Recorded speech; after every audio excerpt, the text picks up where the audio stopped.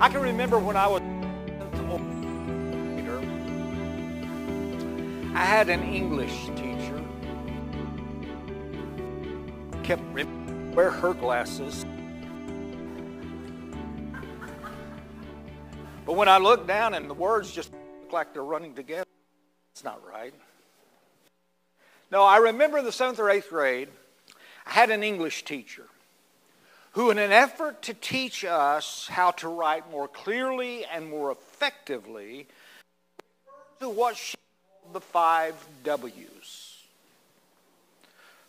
Who, what, when, where, and why. In our time together this morning, I want us to look at perhaps the ultimate question, which is why. You see, I think it's a question that is simply ingrained in us as human beings. Why? We're hot-wired to look for patterns, to look for cause and effect in everything.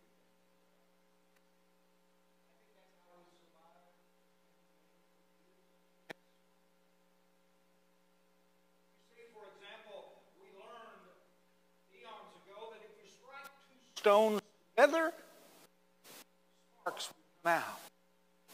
Cause and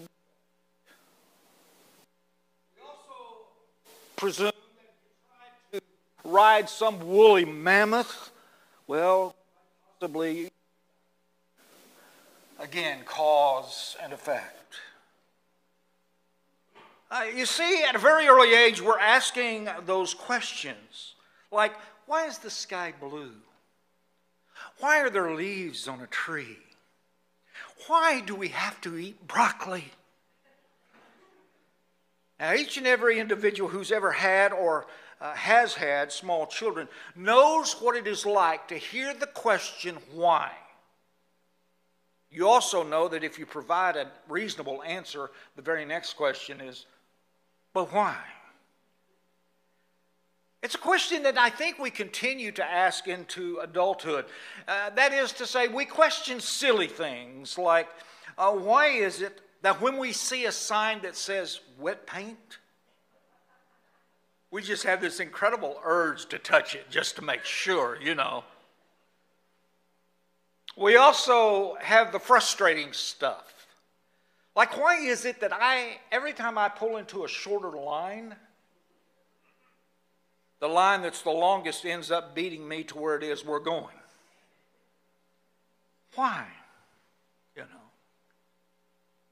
But then there are those vast and unanswerable questions. Why?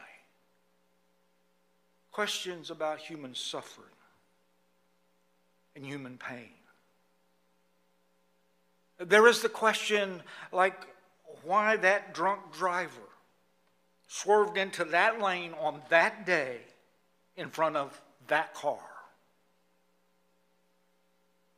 Or why cancer cells started growing in that person. Or why a gunman entered a school on that particular day, went to that particular classroom and began shooting indiscriminately at those who were inside the classroom. Why? Why do evil and suffering exist? And for those of us who are a people of faith, it's an especially troubling question. I mean, why do terrible things happen in a world that is supposedly governed by an all-powerful, all-knowing God that is great and good? Now, the fancy term for that question is theodicy, okay? And it's every pastor's biggest nightmare.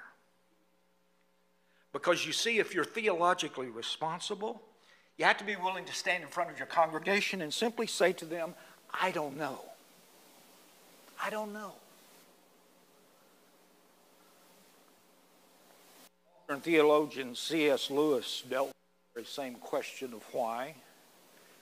You see, he lost his wife to metastatic breast cancer. And out of his questions, that is, out of his why, he wrote the now famous book, A Grief Observed. And in that book, he said the following, Quote, "Sometimes, Lord, one is tempted to say that if you wanted us to behave like the lilies of the field, you might have given us an organization more like theirs." End quote. I don't have to tell you. Countless people are in pain. Great pain. Perhaps it's pain from loss, pain from illness, pain from a hopeless heart. And we ask the question, why? We search for predictability and patterns.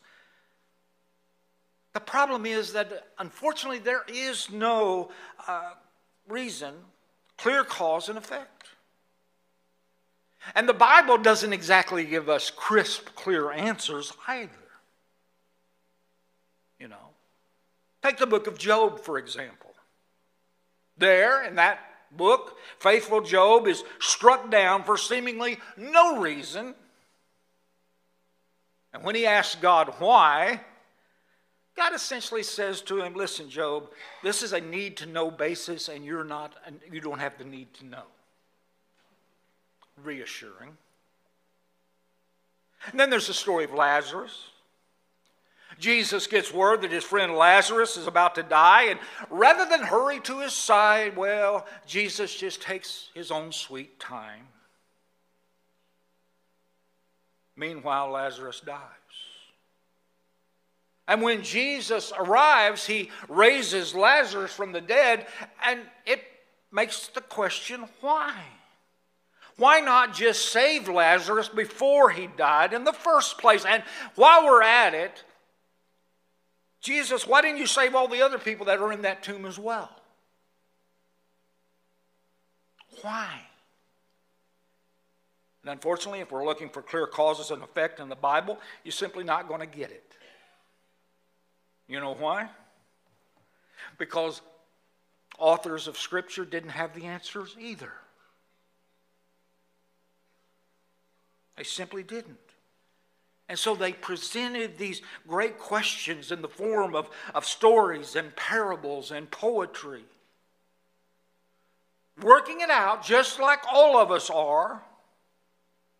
Trying to work it out for ourselves right here and right now. But here's the thing. It's okay to try and figure things out. Okay? It's okay to ask why. Dr. James Cone, who was a Methodist minister who once taught at Union Theological Seminary, he had an interesting perspective on this. It seems that one day in class, a student asked him, "Dr. Cone, how do you balance the need to ask why with the need for a simple faith?" Dr. Cone looked at his student and explained they're one and the same. His answer was, quote, "To question and to wonder is to simply love God with one's mind." Listen, we all experience tragedy. We all experience pain and loss. And sometimes we experience it in horrible and unexplainable ways. And yet we ask why. That's okay. Because you see, God gave us a brain to question. God gave us a brain to wonder. Okay? The trick is making sure you simply do not get stuck in that place of questioning. Okay? Here's the thing. I don't care if you don't take anything else away from today's message, it's this. It's okay to ask why. Okay? But doubt and questioning are not the ultimate destination. Rather, it is simply a way station. At some point, we have to get moving again.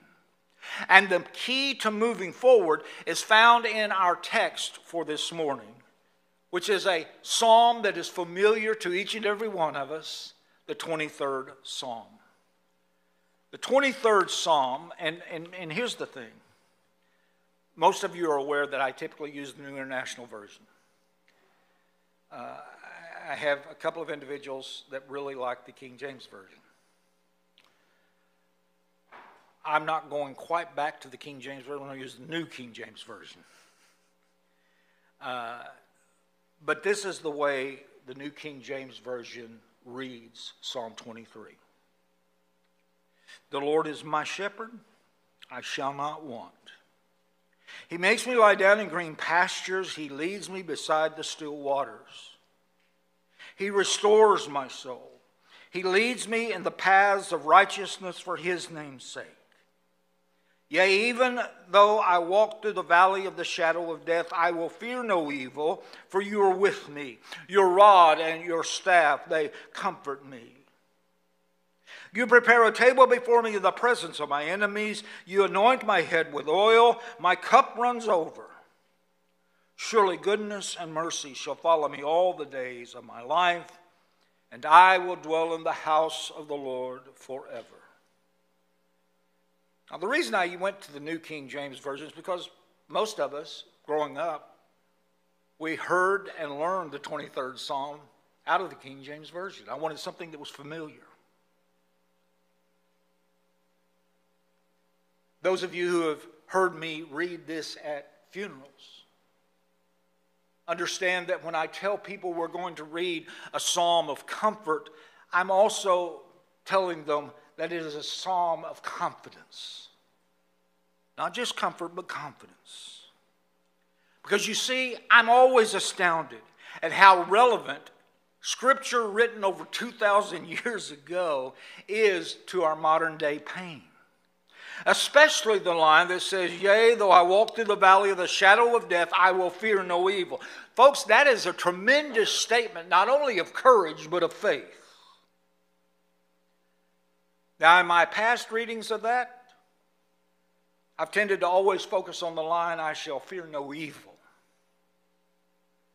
However, I read not long ago where someone said that he believed the most important word in Psalm 23 is the little word walk.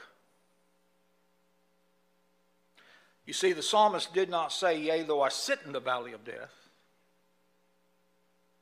The psalmist didn't say, yea, though I stand in the valley of death. The psalmist didn't even say, yea, though I am mired in the valley of death.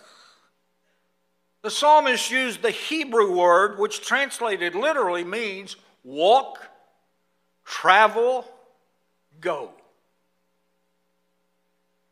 In other words, when we focus on the word walk in Psalm 23, we realize that anytime we find ourselves in the shadow of the valley of death, or the shadow of some huge obstacle, or the shadow of change and transition, the best and the only thing we can do is to simply keep walking. Just keep walking. Now, if you want to obsess over cause and effect, that's fine. But just keep walking. You want to be angry with God and yell at God about your pain or your misfortunes, that's fine. But just keep walking. If you want to go around asking why all the time, that's fine. But just keep walking. Which may be leading you even now to ask the question, Terry, why? Why must we keep walking? It is because with movement comes meaning. The author, Rabbi Harold Kushner, lost his son at age 14 to a rare and horrible disease. But Rabbi Kushner rejected the idea that God was somehow responsible or even that there was some rational explanation for his suffering. As he writes in the book, let me suggest that bad things happen to us in our lives do not have a meaning when they happen to us, but we can redeem those tragedies from senselessness by imposing meaning on them ourselves, end quote. after years of struggling with the why of what had happened to him, Rabbi Kushner took his pain and he imposed meaning on that pain by writing a book entitled When Bad Things Happen to Good People. I will tell you that is a book that has no doubt helped millions upon millions of people through loss like his. In short, what Rabbi Kushner did was he simply kept walking. And Rabbi Kushner's not alone. From the survivors of 9/11 to families of tragedies in schools or movie theaters or churches or concerts or wherever it might be. The families who have great loss through fires, hurricanes, tornadoes.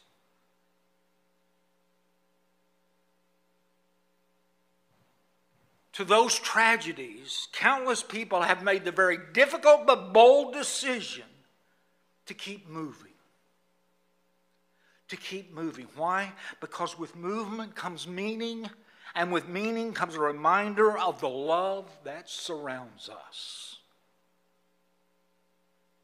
With meaning comes a reminder that you and I are to be grateful in all circumstances. And it's at this point that I do believe I need to add a caveat. Because we all know that storms come and go. Okay? And we also know that it's quite easy, once the storm has passed, to simply begin taking things for granted once again.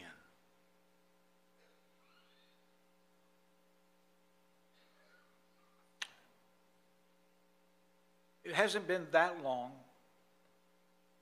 since you and I can remember having to wear masks everywhere we went, being isolated.